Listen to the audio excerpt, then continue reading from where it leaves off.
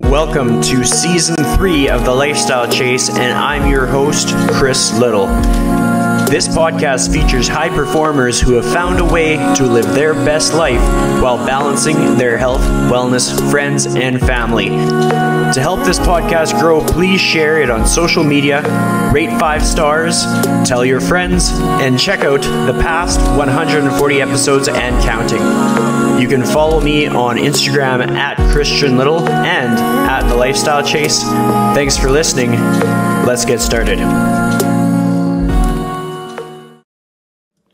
All right, so welcome to The Lifestyle Chase. We are live, and I am joined for episode 189 by the one and only Gavin McHale, of which I had the pleasure of talking to earlier this week for his show. He is the host of the Coach's Playground. He's been around, he's got a lot of experience in this industry, and to be honest, I'm just looking forward to getting to know you better today. So how are you doing today? How's your day going? Beautiful, man. Thank you for calling me the one and only. I'm doing well. I'm doing really well. We've had a bunch of coaching calls today. It's been a good solid day, good solid Wednesday. Did the holiday kind of throw off your week at all? I know a lot of people are forgetting what day it is today. Yeah, I have had a tendency in the past, actually my mother-in-law called me out on it on the weekend, to forget about holiday weekends and just keep on plowing through. And but luckily this, before the summer, I blocked off my days for the holidays. And yeah, it throws you off a little bit when you're getting back into it. It's like you look up, it's already Wednesday afternoon, and there's work to be done. I mean, that's interesting because it's kind of like I run the same way. It's like, aside from if I do like a social gathering with people who are used to like the normal week flow, like aside from that, I will just treat it like every other day, and I won't even like set that boundary to set time aside for a holiday. So I like that you brought that up. But before we get into that, I'll kind of give some backstory as to one of the biggest connecting pieces for us. I really liked when you had Katie St. Clair on your show, and that's kind of what got my attention. Katie St. Clair is someone who I have quite a bit of respect for, and just I've learned so much from her and my knowledge of her on the internet. And then it's just kind of like all this stuff kind of spiders out from there, and then just seeing that you're a fellow Canadian kind of got me excited. But with all of that being said, I'd like you to have the opportunity to kind of introduce yourself the way you'd want to be introduced, kind of thing. Cool, man. Yeah. Katie's been such a great relationship for me as well. Just like every time we get on the phone, it's great conversation, and she's, we have a lot of the same views. I was actually introduced to her by Tony Gentlecore, who I had on my show as well. But yeah, in terms of an intro for me, at the end of the day, man, I have realized a lot about myself in the past year, just in doing a lot of inquiry work and a lot of self-awareness work. And one of the biggest things for me is I want to connect humans to the highest version of themselves. And what I mean by that is I feel like everyone has this potential deep within themselves, but a lot of us, through societal programming, through what we've been taught to believe, through not wanting to rub people the wrong way, so to speak, we kind of mute ourselves and we don't allow ourselves to really live that highest potential or that best self. I was the worst culprit of it for a long time, and I'm consistently working to get better at it. But I feel like that's kind of the more work I do, that's my purpose here. So yeah, I coach fitness professionals, and I used to be a fitness professional myself, but I like to connect humans to the highest version of themselves. I like that. I mean, like, I can see what you mean there, and it's good to have like a way to make it simple. Like, people talk about that expression, like, tell someone what you do for work as though you're telling like a 4-year-old, and like a toddler would be able to understand that. They'd be like, oh, okay, like I can see what he's doing there. Another side note, it's cool that you mentioned Tony Gentlecore, because he'll be on the Lifestyle Chase on Friday. So just kind of connecting the dots here, and it's just kind of cool because for me, I like to drop little hints throughout the episode to kind of just get people to like look through the list and see these other names. But with that being said, when I was kind of preparing for this episode, I saw that you had an article on Tony Gentilcore's website. Like you kind of go back with him a little bit. Like, tell me a bit more about that. What was that part of your career like? I think there's a really good lesson in that. So, this was, I can't even remember when that was. Was that like maybe 2015, no, maybe It seemed 2017-ish? like 2016, 2017, if I'm Yeah. just guessing. Yeah. So, um, basically I was in the fitness industry from about 2011 to 2020. And, I really saw the value in, this was kind of my first time noticing the value in kind of hacking others, audiences, but also like, gaining authority through writing for other people and helping them out, or giving a different perspective, for their readers. And, went down to Minneapolis. I'm in Winnipeg, so drove down to Minneapolis with a couple guys, a couple other fitness professionals, to see Tony and Dean Somerset speak. And, they were speaking on the hip and shoulder. And a lot of what Tony said really resonated with me. Like, it was stuff that I kind of knew about around like breathing and shoulder mechanics, but I really got a better understanding of it through that presentation. And so we connected afterwards, and that's something that I always tried to do, is not only connect with the other people in the group that I was with, but also connect with the coaches and like the people who were speaking. And after that, it was just kind of one of those shots in the dark, like, hey man, I got a lot out of your presentation. Would you mind if I wrote kind of an article summing it up on your website? And he, of course, if you know Tony, he was super cool about it. He was like, yeah, hell yeah. I think he actually even gave me a couple of edits. Like, he was like, hey, this is good, but here's a couple of points that you could change around, or could you write this differently? And it really helped me become a better writer. But yeah, that was a big thing. I worked pretty hard to get on T Nation. I wrote for Tony, and I wrote for John Russin. Um, and it, at the time, was super valuable just to get my name out there and to get more people knowing what I did and who I was. Well, I mean, I think a lot of times people hesitate to take that chance. Like, it's just that whole putting yourself out there, just like best foot forward. And it's kind of you outlined the support that you received in editing.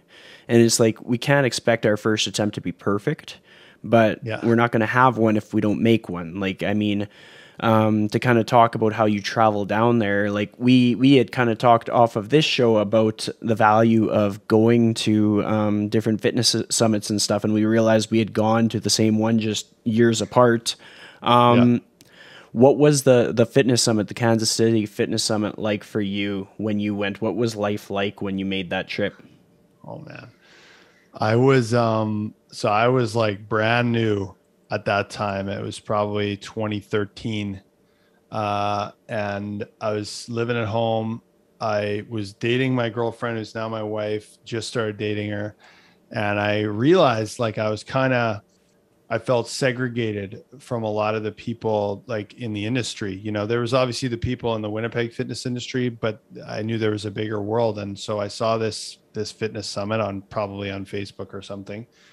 And, it's, thinking back, like, just as I'm recounting it, it's unbelievable what went down for me there. So I had no money. I and I knew nobody. And the basically, it's Kansas City. I'm in Winnipeg. It's straight shot south. So I got in my car and I drove. I drove 11 hours, straight shot. I left because I didn't want to miss too much work. I left on, like, I think I think it was Friday, Saturday. So I left Thursday morning, 6 a.m. I drove straight through, got there just after dinner, after a couple stops and some construction, and, knew nobody. And I remember sitting, I remember walking into the hotel lobby, and there was a whole bunch of people that were at the conference in the lobby bar, and got settled in my room, which, again, I was on my own. I didn't know anybody, so I didn't room with anybody. So I paid for my own room, and came back down to the lobby bar and ordered a drink, and kind of sat on my own. And I remember how freaking scared I was to just go and say hi to people, because I had never done anything like this. And there's, like, I don't know if you know these names, but like Eric Bach is sitting down there, Jason Helms, Nick Sorrell, A whole bunch of people who at the I didn't really know, but at the time were like coming up in the industry. There was a few other people, and I finally kind of got the courage to go speak to some people. Actually, I don't even think they're still in the industry, but Army Leg and Del Farrell. She's Australian actually, and I spoke to them. Went and sat by the bonfire pit with them and just chatted with them for the evening. And through that, I got the opportunity. I had a car there, so I said, "Hey, anybody who needs," because I don't know if it's still like this, but it's pretty mom and pop type thing. It's like, oh, we're over here at this gym. Everybody find your way over. Like, kind of like my parents will sign you up, the guy who runs it. And it's a very kind of a low key thing. So I was just like, hey, anybody the next morning, anybody who needs a ride, well, who puts their hand up for a ride? Nick Tuminello and Jonathan Goodman, two of the people speaking, and two people who I literally idolize. And now I'm sitting in my car. I'm like, oh my God, I'm driving Nick Tuminello and Jonathan Goodman to this gym. I've no business being in this car. And it was just super cool and I heard them chatting on the way. I just shut my mouth and let them talk. And it was, there were, now that I've been to other summits and other conferences, there were good and bad parts to that conference. But the best part was that it kind of introduced me to the fact that like these people were readily available, and that there was another level that I hadn't even really scratched the surface of, in terms of my business, in terms of every part of what I was doing in my life at the time. Well, I mean that is awesome because it's so relatable for me. Anybody that kind of knows my story, and I'll take 20 minutes to tell it, so I'll just brush past that. But it's just like the value of just putting yourself out there, doing whatever you have to do to get out there, and it's just like you talked about Nick Sorrell, and it's funny because like he's helping me with a project for the show. Like him and I are kindred spirits. Like I sat in the front row when I watched him present, and we just found that we had a lot in common, and we just like chatting, and that's been like the value above all else. The friendships that I've attained, like for me, I recently redid my Myers Briggs. I realized I'm very introverted, and that the connections that we make mean a lot to me. Like I would sacrifice success in if I could have a deeper connection, I would put success to the side, kind of thing. To say that more clearly, it's weird because it's like it's not that I would hold myself back, but it just outlines how important like genuine, authentic connections mean to me, and it even outlined it with just gym atmospheres, and that kind of to bring it back to you because I don't want to take up all the time. Are you introverted or extroverted? Like where do you fall on that whole spectrum of things? I wish I had done a Myers Briggs. I haven't done one yet, but you've talked about it, and a lot of people have. For me, the environment is crucial. If you put me in a safe space where I feel like um, everybody there is, I the history is long, but I was a pretty nerdy kid who didn't really get too much help in middle school, those formative years, and had a lot of like feelings of rejection and those things. And I think one of the scariest things for me, if I'm in a new place or a new experience like that one was, is that I will be rejected, or that I will be made fun of, or that, people won't invite me into their circle. And then as soon as I got over the vomiting feeling and went over and talked to somebody, then they allowed me. They're like, yeah, hey, come on, sit down. Do you want to hang out with us? And it was like, we talked till like 1 a.m, and I've had that happen before when I've been in the safe space at conferences and things like that, where other people are sharing, other people are being vulnerable. I can easily be vulnerable, but you put me in a new space where, sorry, there's some fire trucks outside. You put me in a new space where it's uncomfortable for me, and I feel alone, or I don't, or I feel a little bit less than, and I become very introverted. I become very much in my own head. All I'm doing is just thinking about like Like I could put myself right in that room again of just like looking around and going like, I don't have the confidence to talk to any of these people right now. Yeah, well, I mean that sounds relatable. That would probably be how I would feel, and it's just like you telling the story and just kind of getting set up in your room and you didn't know anybody. Like I was lucky because I had a few friends that were at the conference, so I knew a couple people, and then it just kind of spiraled out from there. Like I had people that would kind of break the ice and just make sure I had a ride and all these other things. Yeah. But I know that feeling of just like, okay, what do we do? Like I recognize like half of these faces. A lot of these people are people that I look up to.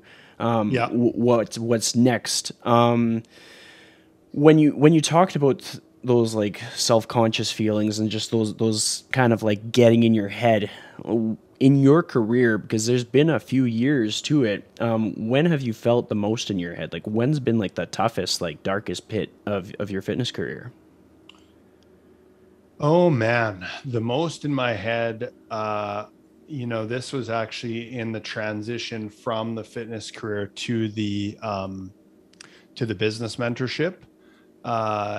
It just pops into my head, so I hope that's okay that I go with that one. But I was running my fitness business, and I was doing pretty well with my fitness business. But I knew I wanted to make the change over to business mentorship, and so this is December 2019. I had been doing this thing for like 3 months, like seriously doing it. I had done a beta test and those types of things. And I was still making pretty good money in my fitness business. I was definitely paying the bills, and we were driving. It was like December, and my wife and I were driving, and I was complaining. I was like, I just can't seem to get like no one's saying yes. I was on a ton of sales calls. I was getting a bunch of no's. And she's been super supportive of me. And I remember her saying, like, are you sure? Like, are you sure about this? And,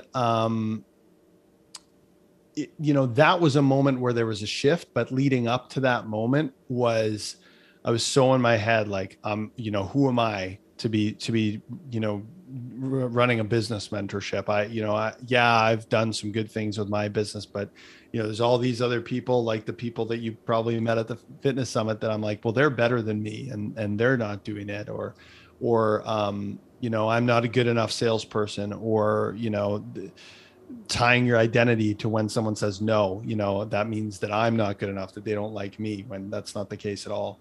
Or that means that, my business is not good enough. And I think I got so in my head, and I got so to a place where I was just like coming from such a place of scarcity that, just getting on the phone, it was like, it should have been obvious that I wasn't going to make the sale, because I was coming from a place of scarcity, and I want your business, and I want you to make me feel better about myself.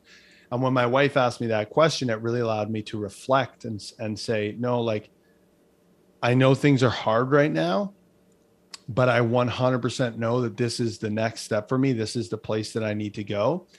And it's time for me to lean in.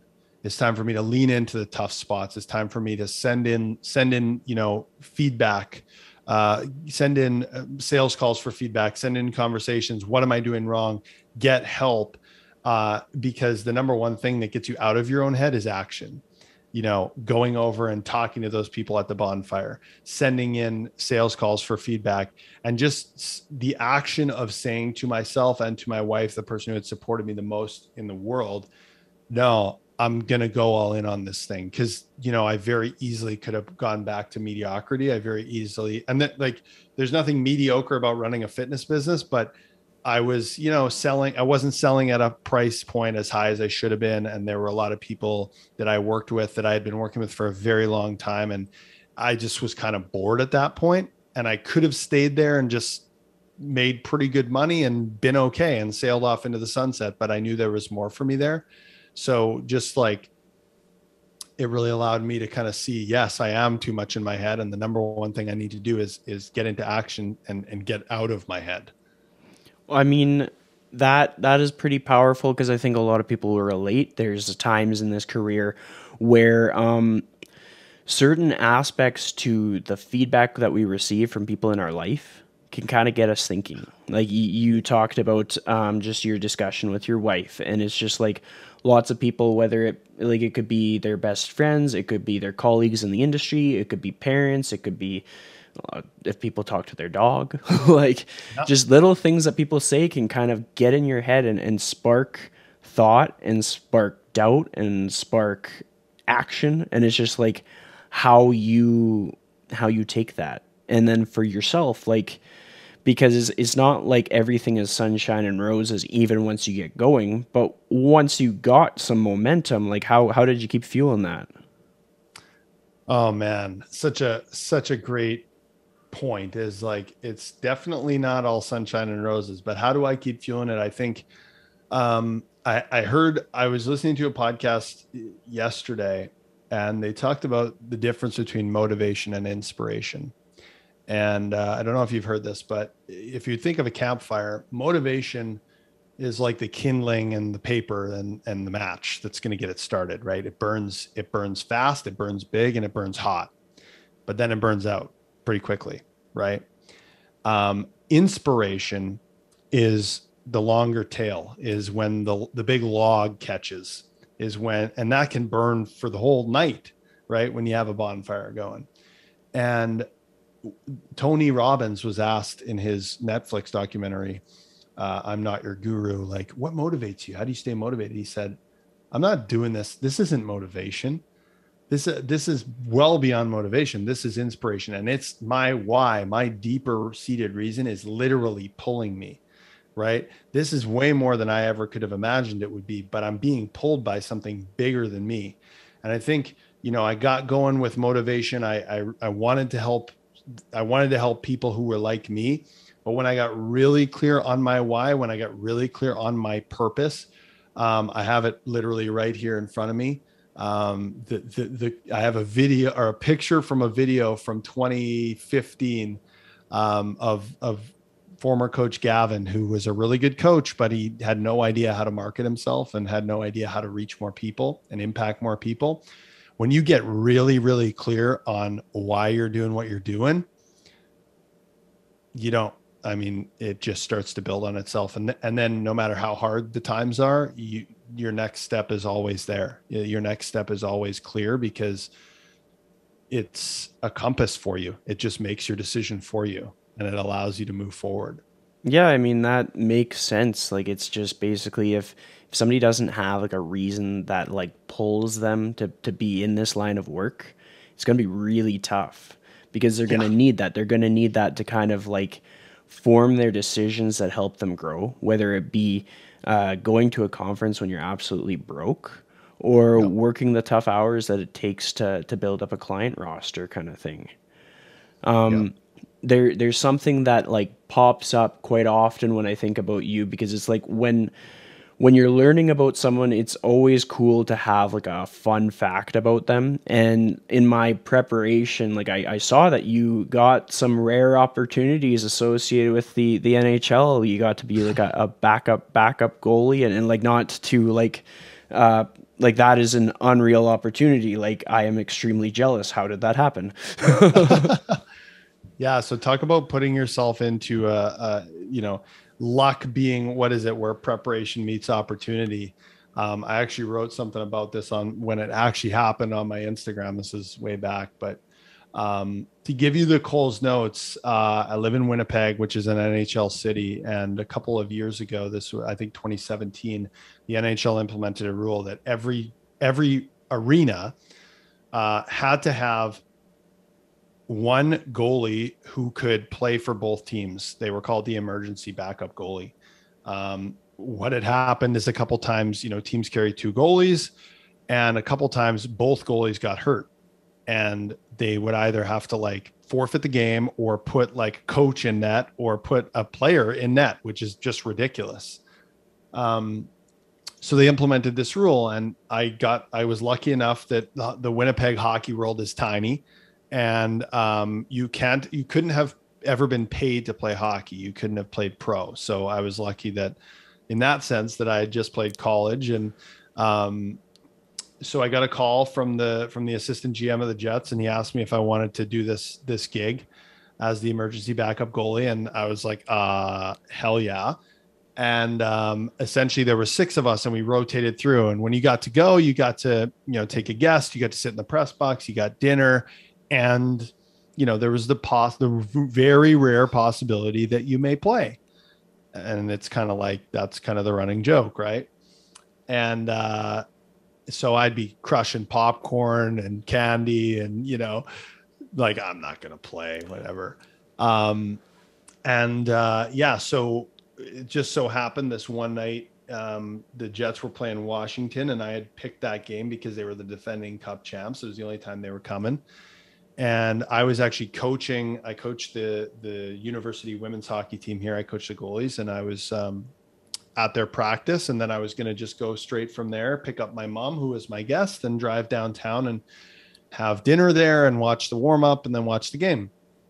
Well, I had about 10 missed calls and a bunch of missed texts from a random number when I got off the ice. And turns out it was their goalie coach calling me and saying, one of our goalies can't dress tonight. You're in, we need you. So it was a whole whirlwind of emotions, and not to mention having to drive from the south end of the city to downtown in rush hour on a Jets game night. So there was a whole bunch of things that went down, but being able to tell my mom, like, hey, I'm not going to be taking you to the game because you're going to be going to the press box with dad because I'm going to be dressing. Being able to call my dad and say, get your boots on and you're coming to the game, put your sushi in the fridge and you're coming to the game and you're going to watch me warm up with Alex Ovechkin. And then just walking in and having Alex Ovechkin and Evgeny Kuznetsov introduce themselves to me and say, hey, welcome to the team. And, literally treated as a part of the Washington Capitals organization for the day. I walked in, my name was on the stall. My jersey was hanging. This jersey right here was hanging in the stall.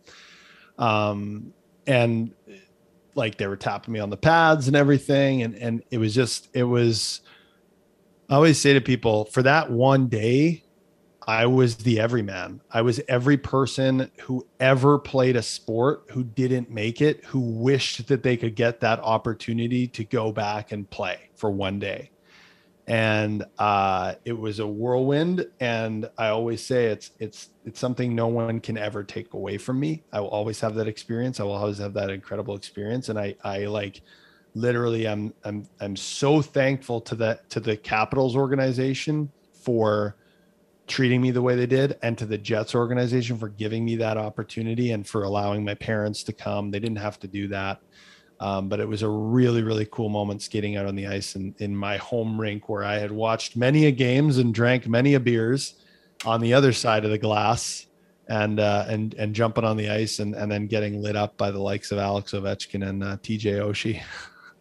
That's awesome. I mean, like, there's so much about that is relatable. Like, every underdog on every team, just anybody who played a sport, really, because it's at such a high caliber level that there's going to be so many people that are like, holy crap, like, if I could hold on to that moment. And it kind of like, it makes me think of a lot of my own experiences that I've held on to when I kind of needed that little nugget of like either reassurance or motivation or inspiration. Have you found that that's transferred over to your professional life, like within your business, where you've like grabbed that and then used it to kind of like fuel you forward? Yeah. I mean, there's a whole range of emotions that happen when something like this happens. But the first one is, what did I do to deserve this? I got cut, I didn't make it. And there was a reason, I wasn't good enough at the time when the NHL draft was, and, all those, when I had the opportunity.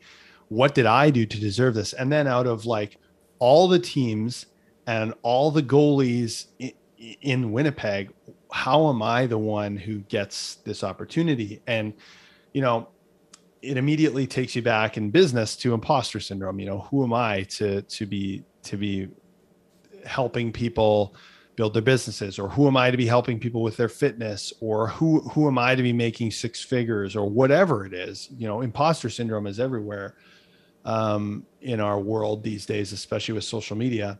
And I think that's helped a whole lot, because while I, maybe didn't quote unquote deserve it because I hadn't made the team, I had kept in shape playing like high level senior hockey for several years and playing with a high level group of players that kept my name in the loop when they were thinking about it. I was in the fitness industry, so I was fit. I was staying in shape and like working out and eating well and all those things. So that allowed them to know like, okay, this guy's not going to be just like a complete mess out there.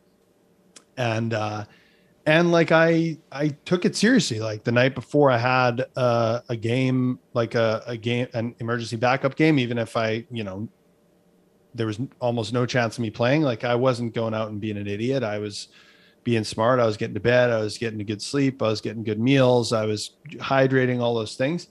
I think, you talk about luck and you talk about coincidence and you think, you know what? I put myself in that position. I gave myself every opportunity to succeed. And the universe, I truly believe the universe is always conspiring to help you. And I put it out there. I had a gratitude journal. I don't know if you know the 5-minute journal, but the 5-minute journal asks you, what are you grateful for this morning and what would make today awesome? And every time I had an emergency backup game, I wrote, what would make today awesome? The chance to play in the NHL. Every day that I had one of those games. And that day the universe was like, okay, today's your day. We're going to give you the opportunity. So, there's so many times that I can lean on that. And maybe it's not like a conscious thing, but it's one of those unconscious things to go like, there's another time that I have had no business deserving something, quote unquote, but I put myself in the best position to succeed, and the universe paid me back in kind. Well, I mean, when you're talking about like why me, why this, all that stuff, I was kind of thinking about when I've been frustrated over like missing an opportunity to get a job or missing an opportunity to be on like any of those things where it's like, uh, why didn't they choose me? And then you get that one where it's like, holy crap, they chose me. We almost take those moments for granted, but it's kind of like how you talk about the gratitude journal, like a structured focusing on the things that move us forward. Like Yes. that's been something that's helped me in a big way, is just it kind of it's been on my mind all day of focusing on like the people who want to see you win, focusing on the moments where you are the one, where you are the show kind of thing. Yeah. With reference to that, like you talked about like your journaling, and I think I saw in your story earlier today you did some meditation. Is that right? Is With that, my cat. of Yep. course, you couldn't do it without. Is that kind of Yeah. like a normal structured thing for you? Hasn't always been. I resisted that kind of work for a very long time. Even after I saw the benefits of it, I still resisted it. And one of the things I always say to people when they ask me about that, because I'm pretty open about my woo woo stuff that I would have called bullshit for a long time before. But if you've ever read Tools of the Titans by Tim Ferriss, I know a lot of people have some issues with Tim Ferriss, but the reality of it is he has interviewed the most successful people on the face of the earth, billionaires, Olympic athletes, business owners, all types of people. And in that book, before the start of the book, he does a little rundown of what are some of the themes that I have found through thousands of interviews with incredibly successful people. He said the number one theme, like 98% of the people that he's ever interviewed have some form of a daily mindfulness routine.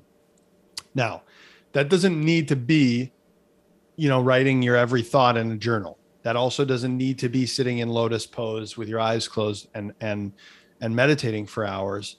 It can be, but it can also be going for a walk without your phone. It can also be, just taking a few mindful breaths. It can also be something like the 5-minute journal. Like that's what I literally started with, to start with some mindfulness. And what I found is it's not necessarily like the standard stuff that you would think that is the most successful for me. It is literally, and I'll say this to our clients, and I'll say this to anyone listening. A mindfulness routine, first of all, gives you an opportunity to get out of your own head, to get out of your own thoughts, to um, to start to visualize, maybe visualize the future and visualize something better. To once you write your feelings down on paper, you take their power away. There's so many positive things about it, but you've got to find what works for you. You know, a lot of people struggle to visualize, so then don't visualize. You know, or a lot of people struggle to sit still. Okay, well, can you go for a walk on a beautiful day with, you know, without headphones in, without a phone, and just walk? There's so many ways that you can have a daily mindfulness routine that can serve you, that don't need to be, you know, sitting for hours on end doing crazy meditation techniques. Oh yeah, I completely agree. I mean, to relate to you, it's just even before this episode because I got a lot of things that I do in a day, and sometimes I'm not as effective as like switching the switch kind of thing. Like I'll be Yeah. in one mode, and then I'll still be in that mode when I go to the next task. But I just wanted a clear head, and so like about an hour and a half before the episode, or maybe an hour before the episode, I just laid down. I put on a track from the Calm app and just emptied my brain. Just it Yeah. cued me through some reflection. And like, I mean, a person can go back in the episodes and see how I am and what I talk about. And this is new. This is something that I didn't. I would talk about it and I would kind of like dance around it. Now I lean into it because I see how necessary it is. Like as you're ascending up the ladder of your respective career, you need to be able to get some stuff out of your head Yep. and have a very clear head for when you're making very big decisions, having very important conversations, etc. Something that I kind of ask guests about from time to time, and I haven't done it in a while, but you talked about how inspiration kind of uh, guided you forward. But something that I like to learn about people is like, if I asked you what your core values are, what would you respond? What are your core values? It's so interesting. My wife has just been diving into this whole thing. It's been really exciting for me because we can have some great conversations. But there was some of the work she was doing was around core values, and she was like just going through it, and it kind of allowed me to open back up and allowed me to kind of think about it again. And it's so funny when I first did them. Uh, that was the first step of self-awareness for me, and I had no clue. I called a friend and said, what is a core value? What does that mean, and how do you find it? And I did some work on it, and how different they were from how they are now is unbelievable. The Some of the ones that I like to live by, um, and my wife has coined it really well, is hers are kind of her like me to be, like this is the best version of me. And these are some words or some feelings that really resonate with that. And so one of them for me is just I really like and seek adventure. And like, so adventure in terms of like, that could be a great conversation like this. That could be travel, that, you know, traveling to new places. That could even be just like saying yes to something I normally wouldn't say yes to. That's something that fires me up every single time, is something adventurous. Another thing that has really served me well recently, that is something I really live by, but consistently have to work and remind myself to live by, is called HILA, or high intention, low attachment. So this works for sales, but this also works for anything in life. Is even coming into this interview, is having the highest of intention for something. You know, if I'm on a sales call, I have the highest of intention for you. I want you to win and I want you to do well, but low attachment. I'm not attached to the outcome. I'm not attached to whether you say yes or no. And was a great lesson I learned in sports. Highest of intention. I'm going to show up. I'm going to play my best. I'm going to do everything I can to win, but I'm not attached to the outcome. I'm focused on the process, knowing that the outcome is somewhat outside of my control. So I don't know if that really lands as a core value, but it's something that really resonates deeply with me. And then the other thing that I've learned more recently is this this value around building things. So I've always enjoyed building things, whether that be physically building things like Lego, or, like little projects with like lumber and building little steps or something like that.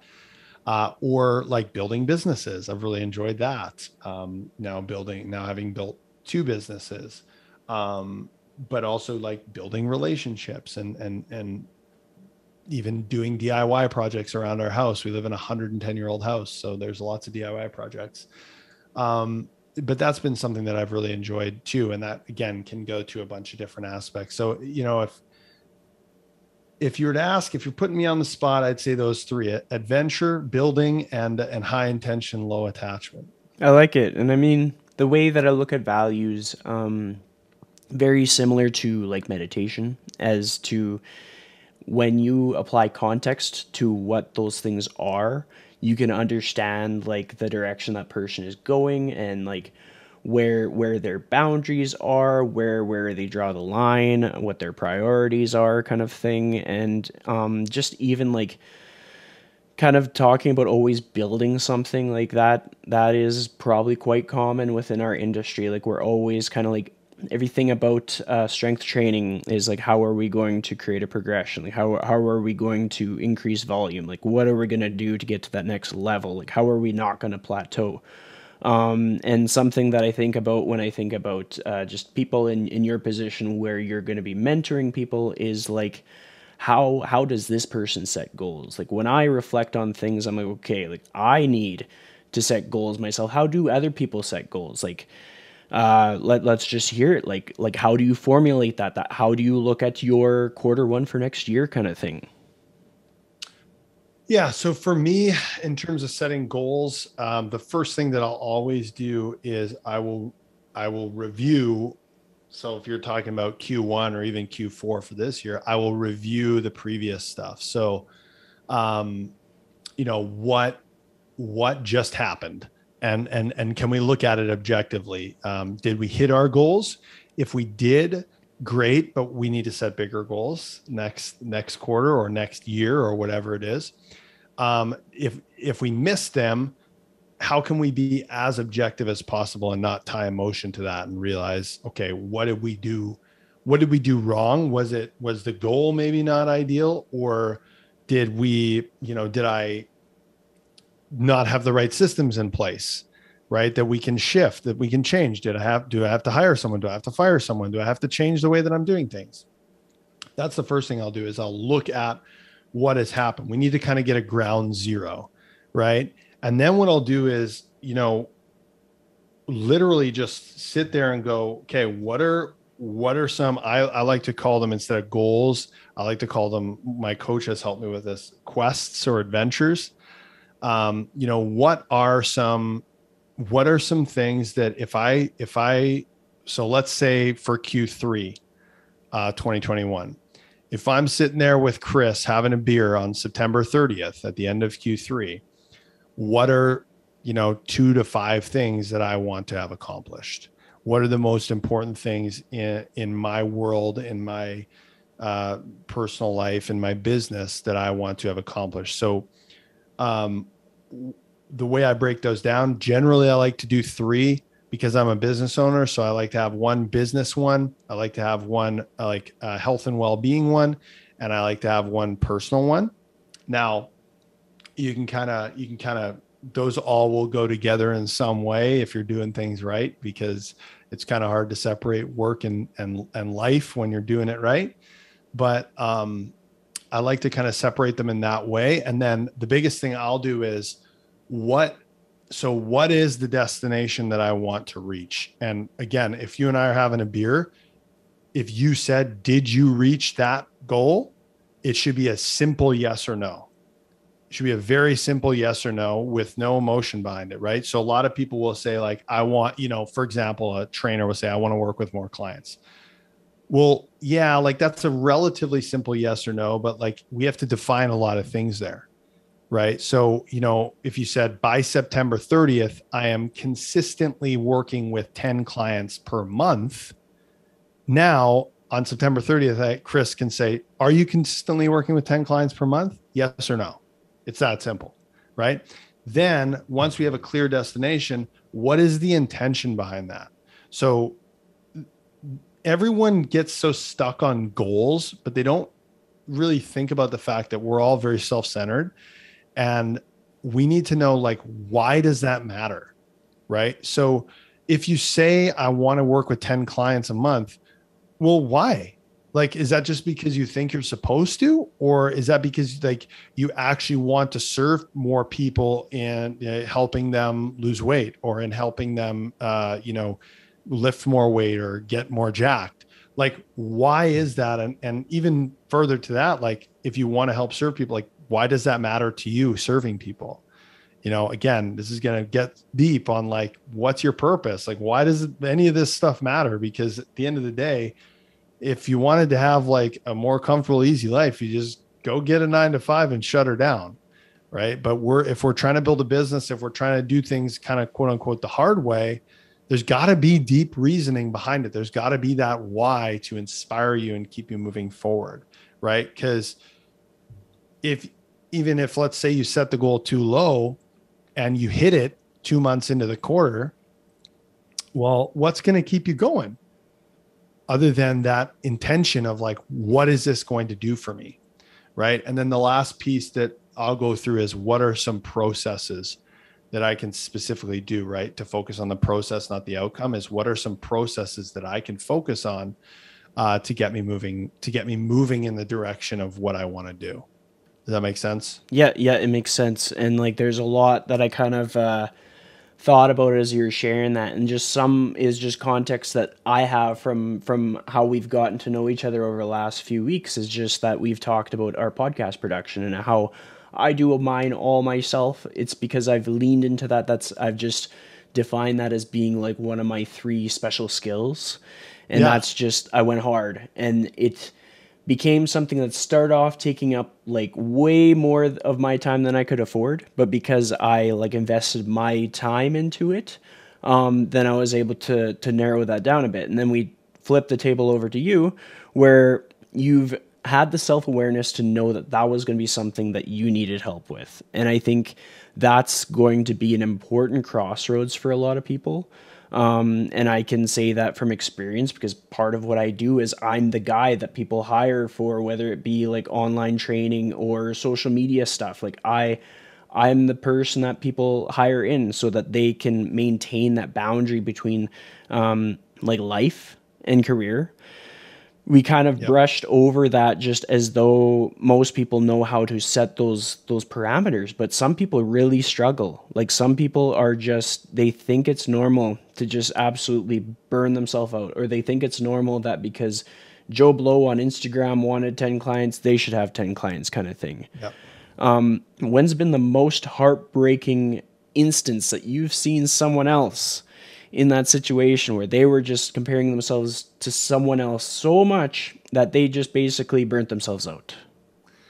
Yeah, I mean, I see that every day with our potential clients and with a lot of our clients. I remember one client who, I she wasn't a client at the time. I connected with her, and we got to chatting, and it turned out that, a lot of the people that I talk to want to make more money. But it turned out she was making good money. She was making like 7, 8K a month, but she literally didn't have time to see her husband, and literally was like burning out, like mentally, physically, just had nothing left in the tank, and was like, I don't know how long I'm going to be able to do this. And it was a product of kind of being in scarcity mode with COVID hitting, and then having a lot of people say they wanted to train with her, and then just kind of bowing down to exactly what they needed, but essentially having no systems in place. And it took a lot of work and a lot of time and a lot of fear, because some people ended up leaving when she put boundaries in place and when she ended up charging more and those types of things. But at the end of the day, she got her life back. She got her marriage back. She was able to spend time with her husband. And I think, to speak to your point, I would say to business owners and those people who feel like when you're a business owner, you wear 10 different hats. You're the head of marketing, you're the head of sales, you're the head programmer, you're the podcast producer. You have to do everything. You have to hire, you have to fire, you have to, Sometimes when you're a gym owner, clean the shitters. There's a lot of things that people have to do. And something I learned very early on was, as soon as you can afford it, take the things that you're not as good at or don't like doing and outsource them. Delegate, get rid of them. Right. So for me, the number one thing holding me back from having a podcast was the fact that I knew for a fact I had no idea how to produce it, how to get it on the feed thing, all that shit. I had no idea how to do it. Right. But I knew I was great at having conversations, and I wanted to talk to more people. So I solved that problem by hiring someone to produce my podcast for me. And all I do is I do the Zoom thing, and then I send it to them, and they produce it, and then it's on iTunes and Spotify. And I just want to make the point that sometimes that's not always possible, right? So I say, hey, delegate, and everyone's like, well, that costs money, and I don't have that money. So there's two options. You can either delegate or you can reframe. And so one of the things that I've helped a lot of people with is a lot of coaches, particularly, don't like sales. They say, I'm not good at sales. I'm not a salesperson. People walk all over me. I just, if they say they want a discount, I give it to them. We can reframe that too, right? While you probably don't have the money to outsource your sales to someone who's going to take a commission on every sale, you can reframe sales to an opportunity to work with someone that needs your help. And you can reframe your price point from too expensive to people who pay more attention, right? So there's a couple of opportunities there when it comes to the way you think about things, right? And so for the client that I was talking about, we delegated some things. We got her on a better path in terms of what she was charging, in terms of what the boundaries were that she was setting. And we created a ton of systems around things that she was like doing over and over and over again. She created systems around them to save herself some time. And she ended up getting hours and hours back and really not losing much in income. Well, I mean, it's always cool to reflect on that stuff. Like, even if a person goes and they takes their whole day, like, take your whole day and like write down exactly what you're doing on the hour every hour. Because I know for myself, like, a lot of my work is like legitimately in social media. But if I like tracked the time, I could cut it down substantially. Because, like, I mean, social media is like a engine to drive you to go back to it. Like, it is designed to retain your attention. And so, like, we talk about systems, if a person sets like a 10-minute microwave timer and you're not done the post in 10 minutes, then you know that there is something to be worked on. And that doesn't cost any money. So it's just like opportunities everywhere. And then it's just like the value, like you and I being able to connect and just like talk about this stuff, that's an opportunity to develop yourself. And anybody that's feeling like just stagnant, I mean, it's something that I take pride in is I'm not afraid to just talk to anybody on the internet kind of thing. Like, as long as they're respectful, obviously, but it's just like, I take it as an opportunity to grow. And if the other person agrees, then it's a mutual thing. You get the opportunity to exchange ideas, and maybe that's a business transaction, and maybe it's just like another connection, like something that turns you into someone who sees things differently, or someone who has a new outlook for the next day kind of thing. And if they don't agree to chat with you, then you have your answer. They're not your people, right? Yeah, I mean, it's pretty clear and concise. Like, if somebody just doesn't have the time, well, there's a lot of people out there. There's a lot of when we go to all these networking events, like, not everybody's going to be for you, not everybody's going to have the time, but some people are. And that's the people to focus on kind of thing. Yeah, and I to speak to the Instagram thing, because I have fought this for a very long time.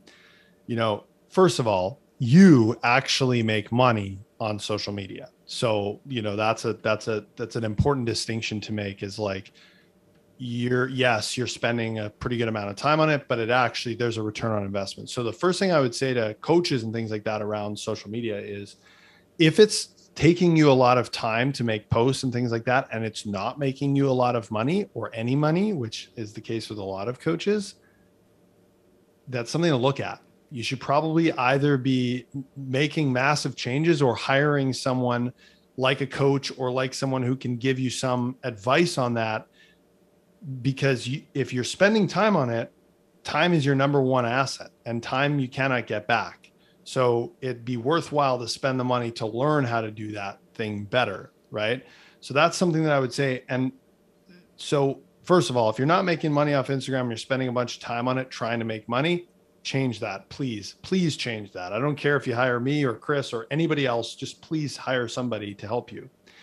The other piece though, is I fought it a lot with, I would talk myself into the fact that I could just scroll, because I was like, well, I've got to get content ideas, or I've got to see what other people are doing, or I've got to look at what our clients are doing so I can scroll. And I realized, like, this is taking up way more of my time than it should be. I'm running a business with employees and I have like clients to work with, and I'm scrolling Instagram.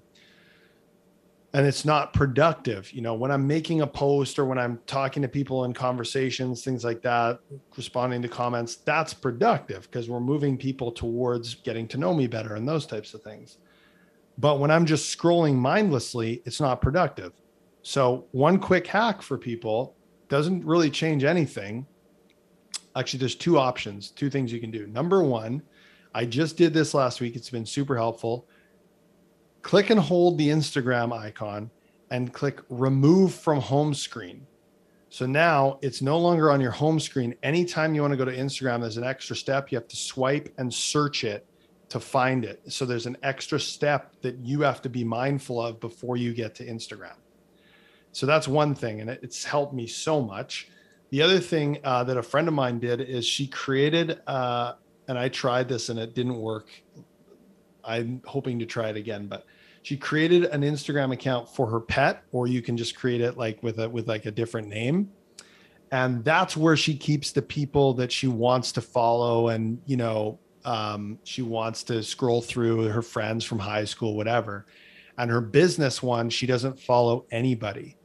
And her business one is just for posting and work and conversations. And that's the one that she leaves signed in. So if she wants to scroll, she has to sign out of that one, which anybody who knows this knows that Instagram's a pain in the ass to do that, and sign into the other one before she can just start mindlessly scrolling. So just a couple hacks there for people around social media. I love that. That's cool, and I like that like sleek way of just utilizing the pet account, because like I follow a lot of people's dogs. Like I probably follow like 40 people's dogs. I can't help it. They're just awesome. Yeah. Yeah. So create one for your own dog, and that's where you can have fun with your content and piss around and whatever, do what you want. And that's where you can follow people's stuff, like friends and family. It's something I'm still working on. I will make that caveat, but yeah, there's a few options there to make life a little easier, with intention, of course, right? Around social media. For sure. And to keep us on track with time, I have one final thing to ask of you before we finish off the episode. And I've been getting my guests to give a challenge for the day. So it's basically you say what their challenge is, and it could be anything that you kind of think would enrich their day that we haven't already discussed. And just whenever you're ready, just be like, your challenge for the day is, and just let them have it. All right. This is a little long-winded, if that's okay. We're doing a challenge for our VIP groups right now. So this is the perfect opportunity, and I'm doing it as well. Your challenge for the day today is to take one fear or belief that has been rattling around in your head and to bust it. And I'm going to tell you how. So you're going to take this belief, whatever it is, I'm not good enough, I can never make enough money, whatever. You're going to write that belief down. And then you're going to ask yourself 4 questions. The first question is this true? And it might be true. It may be partially true. There's maybe an opportunity that it's true. The second question is, do I know this to be true without a shadow of a doubt? That's what's always going to squash the belief, because you can't know that it's true without a shadow of a doubt. The third question is, what happens when I believe this thought or when I buy into this fear? And the fourth is, who would I be if I didn't believe this thought, or if I chose not to buy into this fear? And then you can write, the truth is this, and you can bust beliefs in that way. We're doing busting one belief per day for a month. That's the goal. So anything, whether it's around money, around your business, around your fitness, around your relationships, around anything, bust those beliefs. And do you have people write that stuff out, just write it on paper kind of thing? Yeah, so we have our clients, they can write it out on paper. We also gave them a little sheet with those 4 questions just to remind them, like a Google Doc. And then we just have them in our Slack group, say completed day, whatever. And then they can fill it in. We have a little tracking form for them. It's like, August 4th, I busted this belief.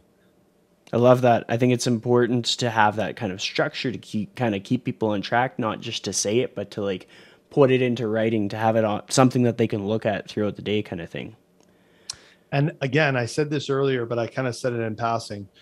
When you are having fears and beliefs and limiting beliefs and thoughts that aren't serving you, they have a lot of power over you when they're in your head.